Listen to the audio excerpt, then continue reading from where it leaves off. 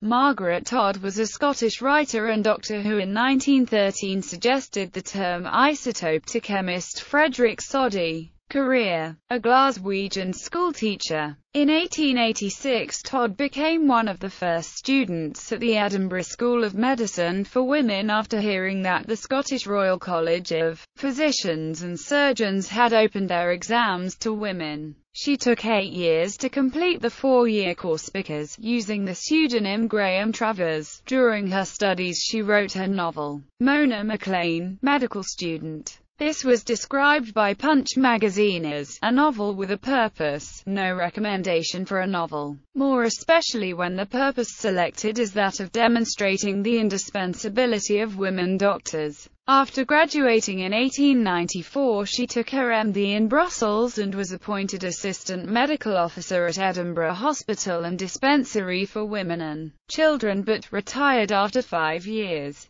Her first book having been exceptionally well received and into further editions. She published Fellow Travellers and Kirsty O. The Mill Tune in 1896, followed by Windy Haw in 1898, always using her male pen name, although by 1896 reviewers were calling her Miss Travers. By 1906 even her publishers added Margaret Todd, M.D., in parentheses after her pseudonym. In addition to 6 novels she wrote short stories for magazines. Personal life. Despite their 19-year age difference, Todd was the romantic partner of Dr. Sophia Jex Blake, founder of Dr. Todd's University and place of employment. Upon Jex Blake's retirement in 1899, they moved to Windy Mark Cross, where Dr. Todd wrote The Way of Escape in 1902 and Growth in 1906. After Dr. Jex Blake died she wrote, under her own name, The Life of Dr. Sophia Jex Blake, a book described as almost too laboriously minute for the general reader. Isotopes.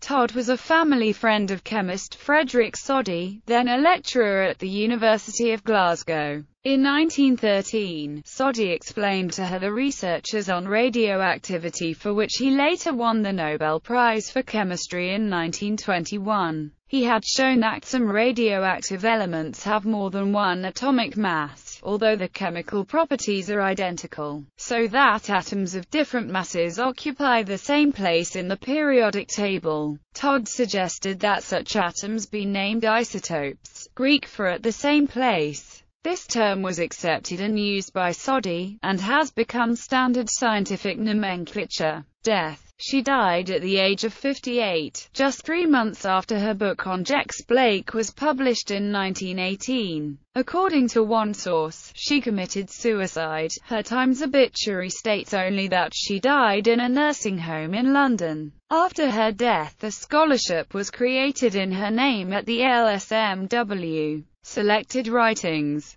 Graham Travers, Mona McLean, Medical Student, William Blackwood and Sons, Fellow Travellers, Kirsty O. The Mill Tune, Margaret Georgina Todd, Graham Travers, Windy Haw, D. Appleton and Company, The Way of Escape, Growth, The Life of Sophia Jex Blake.